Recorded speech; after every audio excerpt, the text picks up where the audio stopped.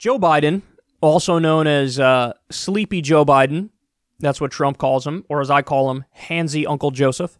He took a shot at Bernie. Biden apparently realizes that he's totally flailing and not doing so well in the polls, and so he's going after Bernie because Bernie's the front runner. Here he is on Meet the Press. Let's see what he had to say. I think one of the things that people are looking for more than anything else is authenticity. Oh, you're going to get me out of this? Are you going to figure a way through here? Healthcare isn't that Bernie's strength, though? That everybody knows. Like, one thing about Bernie, you know where he stands, you know who he is. He doesn't change. And he's never gotten anything done. I'm not being. He's a decent guy. I mean, he's been talking about healthcare, Medicare for all, universal healthcare for 35 years. Nothing's happened. I helped get past Obamacare. Well, actually, Bernie Sanders helped write Obamacare. Obviously, the ideal plan is single-payer Medicare for all, and he tried to get the president to go in that direction and to get the Democrats to go in that direction, but you idiots stopped him. That's not his fault. That is your fault.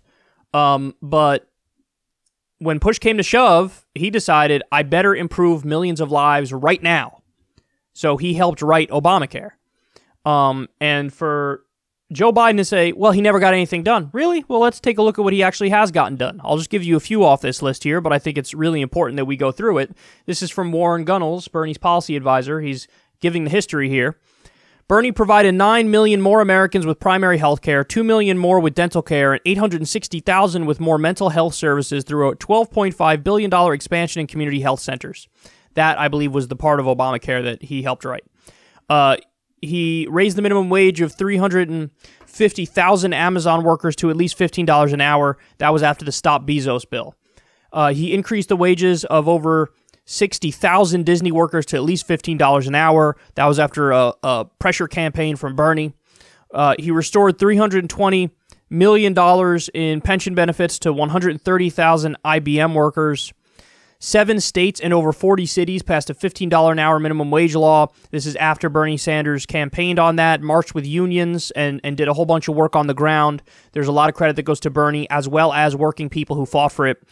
Number 6, he passed veterans legislation with John McCain, providing $5 billion to hire more doctors and nurses to the VA. Passed legislation ending our involvement in the Saudi-led war in Yemen, and then Trump went on to veto that, thereby sentencing more Yemeni babies to die because of a Saudi genocide. Number 8, passed the first and only audit of the Federal Reserve in 2010. That was bipartisan. Number 9, passed the National Affordable Housing Trust Fund Act. Number 10, he prevented Social Security cuts to seniors and disabled veterans. Number 11, he stopped the Postal Service from closing up to 15,000 post offices and over $100 million, mail processing plants. I don't know where I got $1 million from. Ending Saturday mail and slashing over 100,000 jobs. So I'll stop there, but the list goes on and on. Bernie's gotten a lot done. And in fact, there was a nickname for him in Washington, D.C. that goes back quite a while. They called him the Amendment King because he was always able to slip in little provisions here and there that would massively help people. He's actually fighting for people. And this reminds me actually of when, the 2016 race when Hillary and them rigged it, but Bernie bowed out at the end, and people were like, oh, why is he taking so long to endorse Hillary? You want to know why? I know why. It was reported. He wanted policy extractions from her. See, that's where any other politician, that's where a Joe Biden type of politician goes behind closed doors and says, what's in it for me? What position will you give me in your administration? How do I get something out of this?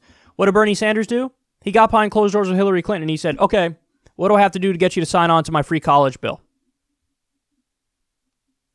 That's the kind of guy we're talking about. That's the kind of guy we're talking about. And it's incredibly admirable. And he's gotten a lot done in his career. And this is up against a tsunami of BS and corporatism.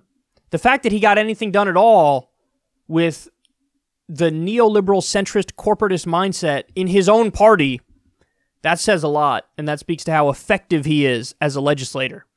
And I'll go out there and say it. Even if Bernie didn't get anything done, I would still support him because on paper he supports the right things, and I know he'll do everything he can to try to implement those correct policies. So even if what Biden was saying is true, and it's not, but even if it was true, I'd be like, I don't care, he's still correct. he's still correct. Biden's, compromises are compromises that screw over working people by and large. Various outsourcing deals, for example. The Iraq War. I want somebody who will compromise with the right on our terms. That's Bernie. He worked with Mike Lee of Utah to try to end the U.S. support for the genocide in Yemen. That's what I want. I don't want somebody like, Joe Biden or Joe Manchin who are like, oh, great, how can I work with Republicans to do what they want, like Wall Street deregulation? I don't want that. So, Joe, you look very sleepy, and you'll have all the time in the world to relax, lay around, and sleep when you continue to get destroyed in this primary.